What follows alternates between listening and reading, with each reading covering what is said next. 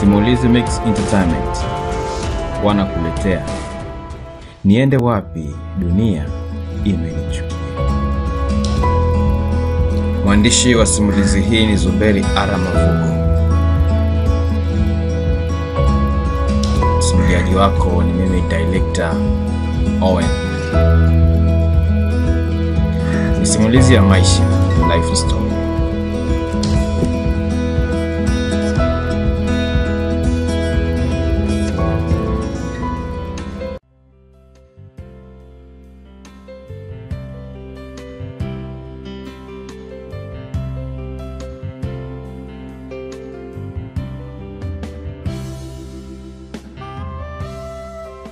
Tunazidi kusonga mbele na hii ni sehemu ya 58 ya simulizi yetu nzuri kabisa, Niende Wapi, Dunia, ikiwa imenichukia. Zuberi Aramavugo ndo mwandishi na mtunzi wa simulizi hii. Director Owen ndo niko nyuma ya mic nikiendelea kuifanya kazi yangu vyema kabisa. Lakini shukrani dhati ni kwa Simulizi Mix Entertainment ambao wao ndo wamehusika kwa asilimia zote kuhakikisha kwamba simulizi hii inaandaliwa na pia kukufikia wewe moja kwa moja.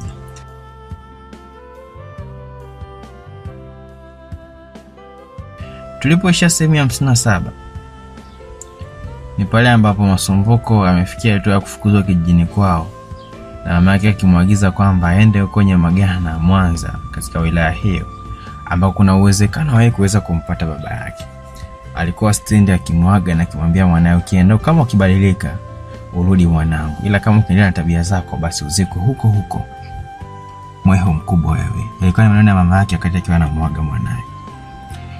Ilikuwaje? Inaendelea hivi katika sehemu ya 58.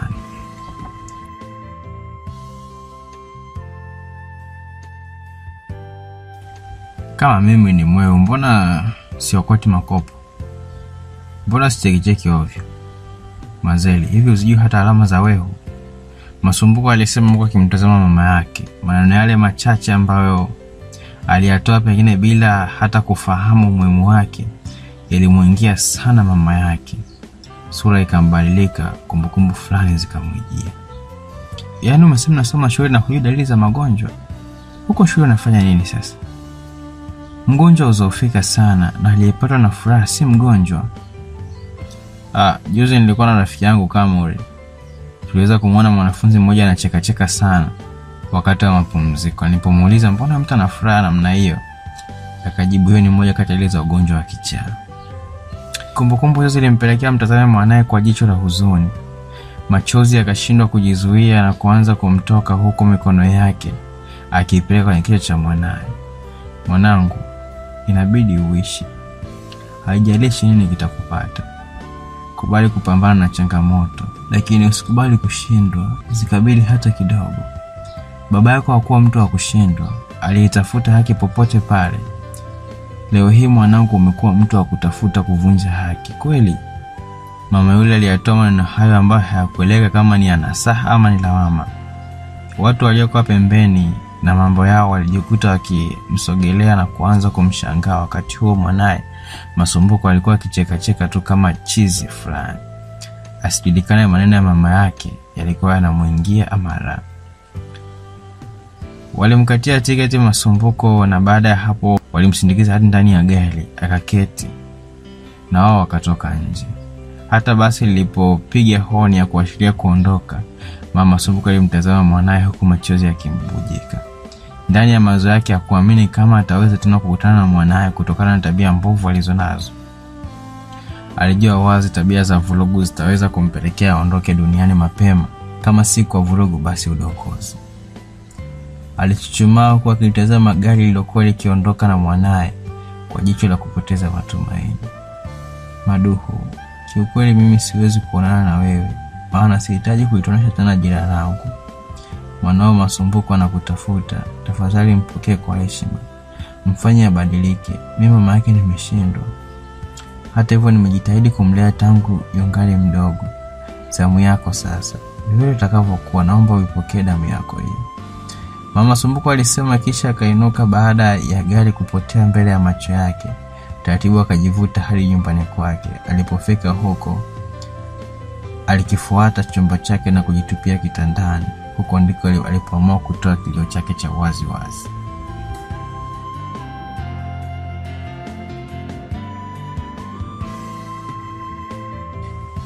upande wa Masumbuko. Kiu kilimshika Masumbuko ni takribani masaa kadhaa. Amejitahidi kujizuia lakini asiwezi.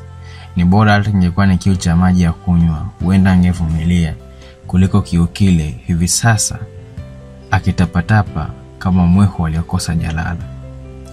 Waya konda, mwambie janki asimamishe gari, twende Maroja. Kamanda wangu, tangu lini gari likasimama maeneo mabovu kama haya? Afu konda, na hisi unijui nitaanzisha tumbo langu. Nani mtisha gari lako hili? Hizo kauli za kike wapelekea kina dada bwana. Boya nini? Na utashuka? Ala. Poa, mimi naamwaga hapa. Masumbuko akaanza kufungua mkanda wa suruali yake. Jamani dereva, simamisheni gari, huyo mtu hana akili nzuri huyo. Abiria wengi walisema. Ni wazi kabisa Masumbuko alikuwa amedhamiria kujisaidia ndani ya gari, pasina kujali wanaume na wake waliomo ndani ya gari moja. Ndani ya gari hilo, sauti za abiria ambazo hawakuwa radhi kushuhudia tukio la kuogofya ndio zilizopelekea gari lisimamishwe. Hapo Masumbuko akashuka na baadhi ya abiria ambao pia walihitaji kuchimba dawa. Alijisaidia vichakani haraka na baada hapo akatoa kibereti kilichokuwa ndani ya mfuko wake wa suruali, kisha akatoa msokoto wake aliyokuwa ameuficha sehemu aliyojua mwenyewe, akawasha na kuanza kukikata kile kiu kilichokuwa kikimsumbua. Alivuta kwa pupa kutokana na kuliwahi gari. Kiu kilipomwesha akarejea ndani ya gari akiwa safi, kicheko kikimtoka tu. Ikawa hivyo, na hicho ni moja kati ya vituko vingi walivyokumbana navyo wasafiri waliosafiri naye siku hiyo. Ni moja kati ya usumbufu aliyoupata konda wa gari kwa siku hiyo. Ilivyo shukrani, gari lao lilikomea Geita. Akapumua, ingawa alikuwa na mengi ya kuhadithia makondakta wenzie. Abiria alishuka pamoja na Masumbuko. Konda akamfuata na kumpatia pesa ya change ambayo aliambiwa ampatie pindi atakapofika Geita. Hiyo mwako alisema ni kutoe, maana change ilikosekana. Poa, wacha mimi nitambaye. Akaanza safari ya kuondoka eneo lile. Mawazo yake yalijua wazi kuwa tayari ameshafika jijini Mwanza. Ajabu ni ubao aliyokutana nao wakati anatoka kwenye stendi ati karibu Geita. Hapo ikabidi aulize, "Oyamshua, samani, eti hapa ndo Mwanza?" "Mwanza? Tangu lini? Hapa ni Geita wewe." Mwake. Sasa mimi naelekea Mwanza, magari ya Mwanza yako wapi?" Akaelekezwa na kuelekea huko. Alivamia gari moja na kulipanda. Baada ya nusu saa safari ilianza. Ndani ya basi alilokuwa amepanda kulikuwa na television, kitendo kilichomfanya asiwe msumbufu sana. Hakutumia muda mrefu sana kutoka Geita mpaka Sengelema. Wakalisimamisha gari kidogo na baada ya hapo wakaendelea na safari. Hatimaye Masumbuko alifika Mwanza. Hivi sasa alikuwa kamanga shanga maji. Alipochoka aliubebelea mfuko wake wenye nguo chache na kuanza safari ya kuelekea sipofahamu. Kwa namna moja jiji lilimfurahisha sana Masumbuko. Alivutika haswa na lami iliyotembea kila barabara. Akahamasika na magorofa yaliyozagaa kila mahali. Alijiona yu huru kuikata mitaa mbalimbali ya jiji lile na kuyaweka macho yake katika kila lililomfurahisha. Saa 1 usiku ilimfikia, saa 2 usiku ikamkumbuka, saa 3 hatimaye 4 bado mataa yaliendelea kumzuzua na kumfanya ahisi usiku hujaenda. Alipohisi kuchoka alichukua miguu yake hadi kwenye baa moja iliyochangamka kutokana na uwepo wa watumbuizaji. Huko akatafuta kiti kimoja na kuketi. Usingizi ukamwingia bila kujitambua. Akajikuta akisinzia kwenye kiti mpaka asubuhi. Jiji la Mwanza linawezi kabisa. Yaani hadi basi sijaona mtu mwenye kunipola mzigo wangu, alijisemea. Akanyanyuka taratibu na kuanza kuondoka eneo lile alilokuwa. Njaa ilisumbua sana tumbo lake na kumfanya amue walau kupita maeneo ambayo yanaweza kuwa na hoteli itakayomkomboa dhidi ya njaa ile. Katika pitapita zake alikumbana na mgahawa mmoja. Akajiingiza humo kisha akaketi. Mhudumu akamfuata na kumuuliza kuhusu huduma anayohitaji. "Nipatie chai ya moto, chapati 5 za moto," alisema. Hapo mhudumu akatoka kidogo. Hata aliporejea mkononi alikuwa na vile vitu alivyoagizwa.